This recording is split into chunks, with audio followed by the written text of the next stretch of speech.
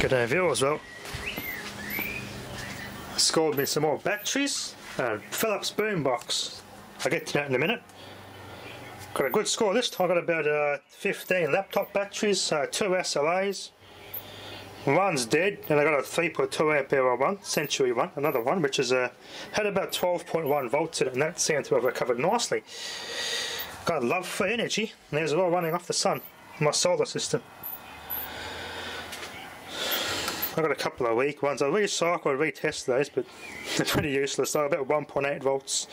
A lot of Panasonics in this score. I'm happy with that. I got those square form factor. They're the same type as an 18650. They're the same type of battery, but only in this form factor. I kind of stupidly snapped the positive terminals off these ones. I looked very carefully. Solder on the bits I just snapped off. I mean, very carefully, because this is only separated by thin plastic. I don't want to short that out. It's going to be a delicate, I'll give you a bit of soldering flux, and just go a quick tap on there with the iron and it will solder back on.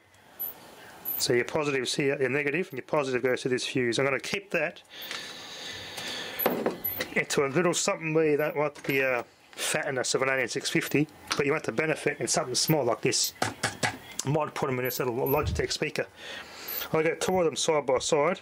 I'll see if I can fit the whole 4 in there, make one 3.7 volt battery, and I'll put this protection circuitry back on it, put one of these in there. So the passive radiator was before was hitting the the other 18650s I had, and the passive radiator was back and smashing up against it. It's got made a hell of an annoying racket, and I had bass going. Those batteries are good for something like that because they don't take up any, they don't take up much space.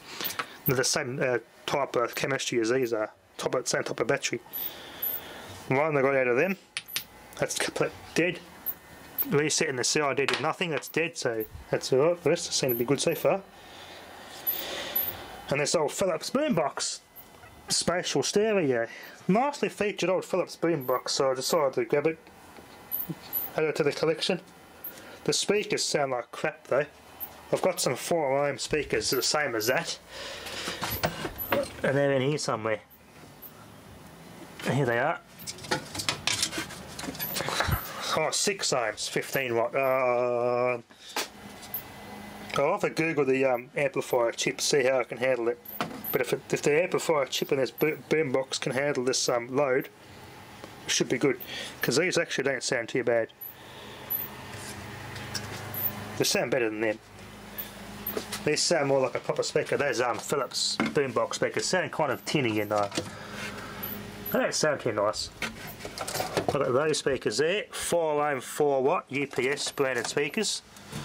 They actually sound pretty good too. So I could use those as a better match for this. They'll fit in there, electrically they'll fit. Same impedance. There's old Foster speakers made in Singapore, those there. They don't sound nice. So I put upgrade the speakers and that. And the main issue with this, I just cleaned all the controls, it all works nicely. The cassette mechanism works, except typical Philips or Philips used gears, which is found commonly in the material they made the gears out of is commonly found in McDonald's cheeseburgers. Yeah, these cheese gears. Now I think one's for the auto stop, and there's one that was up here, driven off this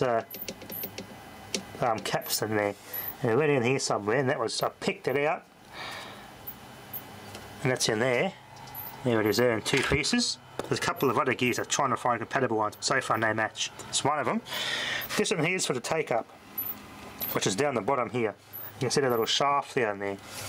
They come off, so that drives the take-up and the fast forwarding. I think the idea of it was to have a soft gear to minimise noise for a smooth running mechanism. The only problem is it's like a McDonald's cheeseburger sitting in the back seat of a car for 20 years, and it goes like that, the cheese. That's what they're made out of. Philips is known for that. Philips love their cheese gears.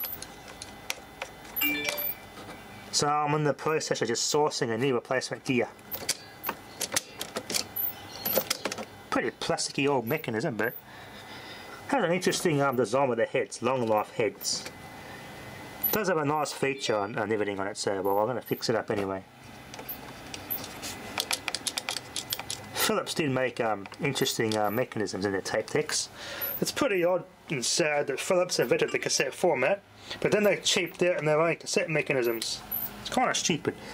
By using McDonald's cheeseburger gears, you can see that's where the other gear that come off there. That's for the take up and the fast forwarding. So there has to be a dig around and find the new one for that. There's some of the teeth there. There's a tooth on the motor. There's some more of the teeth down there. So it's got about as much teeth as a traditional British smile. It's got your shortwave bands and everything on it.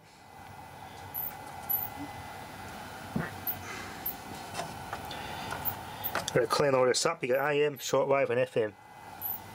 Got line inputs and outputs, so it's a nicely nice featured boombox. The mechanism for the eject kind of a pain in the ass. It sits like that, and after we work out how it all goes back together when I finish with this. There's another bit of mechanism down here which goes for the recording, and that spring down there which come off behind it. So rather complex mechanism from Philips. I'm going to have to pull all this out. It's attached with something behind it, just actually lifts out, and you can unhook the whole complete frame there to get it all out to get to the gears behind it to change them. Philips made this a bit overcomplicated, but nothing too difficult to fix. It'll be worth fixing, worthwhile when it's all done. I've got another area for it too. Other than just had scratchy pots, I cloned them up and it works nicely. It sounds pretty good. The spatial stereo just makes it sound like it's in a tin can and echoes a lot. It sounds like it's in an echo chamber. That's what that feature is. Not sure why, but I think when you listen to certain cassettes, it might give you that effect you're in a dance hall or something, the idea if it was. But yeah, I'm definitely going to change those speakers. So I'll leave them in there for now. I want to fix it and give you a demo. Yeah, they just sound too they sound like speakers like that, clock radio speakers. For something like that, they should sound better than that. It's a rare boombox, but it's not stupidly or super rare. It's worth, I wouldn't throw it out as such yet, just make it better. So since I got better sounding speakers, why not? It isn't a bad looking box after all. Carefully. Not a bad looking box, so it's worth the effort to put some better speakers in it and get the whole thing, the mechanism and the cassette working good again. Yeah, do you like my old roll featured boomboxes? Anyway, thanks for watching.